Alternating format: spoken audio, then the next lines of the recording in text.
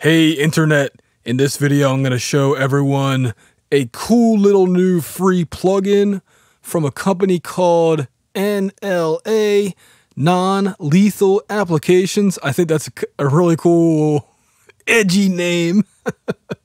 So yeah, basically this plugin right here is made for anybody who owns hardware and uses it either during recording, mixing, or mastering, and you want to be able to save pictures of your hardware settings into your DAW.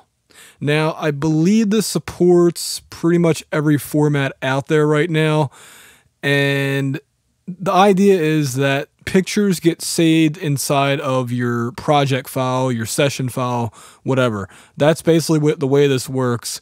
Is that data is embedded into your project, and let's see how it works. Let's see what formats it can support and all that other good stuff, because I really haven't messed with this too much.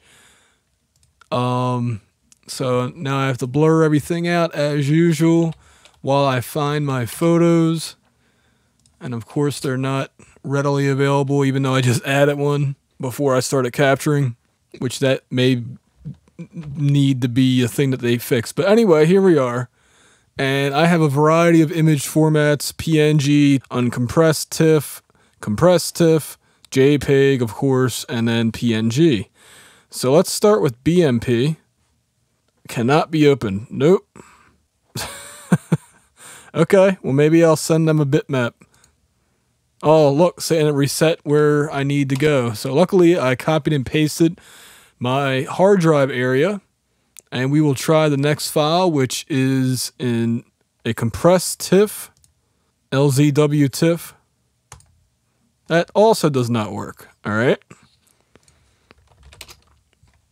Once again, next uncompressed TIFF does not work. All right. I know JPEG works, but I'll save that. I want to see if PNG works first. PNG does work. Great. All right. Oh, it doesn't reset where the folder is, though. See, that's something I hope that they can fix. You see what I'm talking about? Like, it actually goes back to my desktop each time, the default folder. So, yeah, that's even though this is free, I'm sure they're looking for feedback on the plugin, although it did come out in 2017, so I don't know. But anyway, let's see if... Well, I know JPEG works, so I'll add the SA76 to this so you guys can see the way it works. So look, obviously this does me no good because it's very small. I really can't see exactly where the settings are. So just click this zoom button and hit 200%, and it's better. And you can click back and forth. And that's a little annoying that it bounces up. But you know what? That's fine. I would rather the photo remain its original size, or at least close to it, compared to, you know, I can deal with a little bit of annoyance there. I can also rotate it. Uh-oh. Now I can't rotate it again. Oh, no. Uh-oh. That's not good. I can't find the bottom of this image now, seriously. There's no way to do that, is there? If I hit Control Z, will that work? Nope. Okay, well, that's a problem. So let me add my pictures again. Let's see if I can add more than one at a time. That's a yes. Let me see if I hit rotate again. See, it's because it's smaller, but when I hit rotate when it was a lot bigger, then obviously that was a problem. That's definitely not intended use. So let's see what the notes look like when I type it in. We'll say, I see the problem with this picture is the shadow. Now normally you're going to try to want to get as flat as a picture lighting wise as possible. This was actually a screenshot from the reviews of these two compressors, because I didn't want to pull out either of them for this video.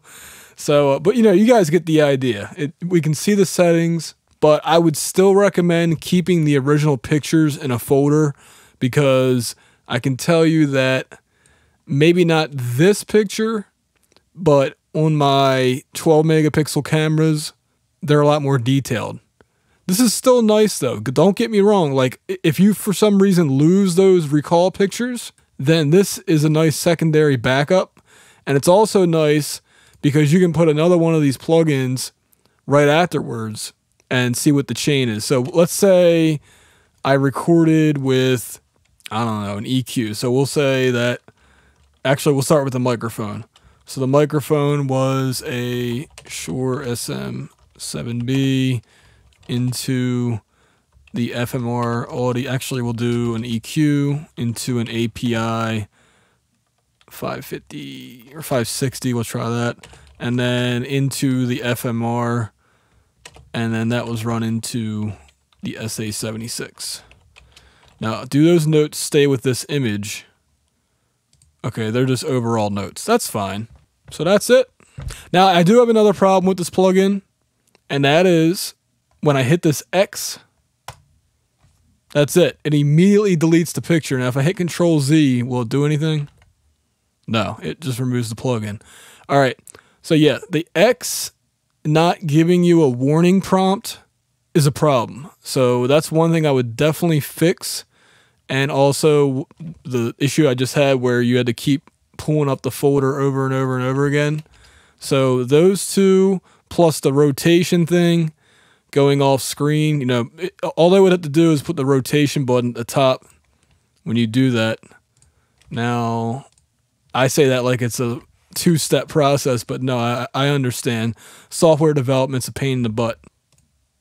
But this is my feedback to make this a better plugin. Now let me make this 100% and I'll double check that there's not a rotate. No, so the rotate does stay. It stays right there. So if the rotate was just changed to the top, these buttons, these two buttons, then it would fix the issue. And X needs to have that warning prompt. So that's really about it. Otherwise, you know, even with those problems, I still recommend this plugin. I like the idea of this, and this definitely will come in handy for me when I start using hardware more often when I record.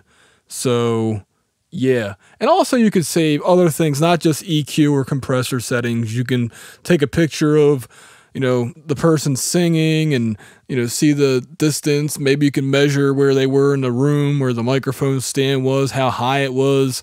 There are all kinds of uses for photos in the audio recording / mixing process.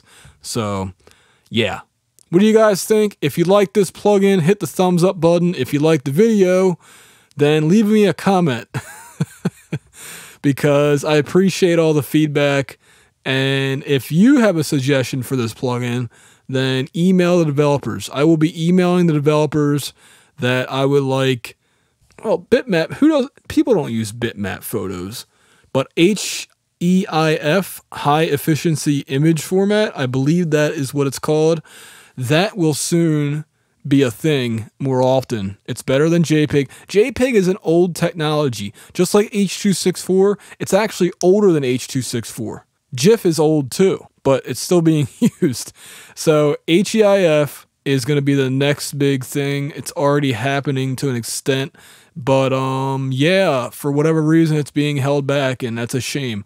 So one day we'll get there, but for right now, JPEG and PNG. Hey, at least PNG started getting adopted more widely. So anyway, thanks for watching, guys. This has been Adam for RealHomeRecording.com.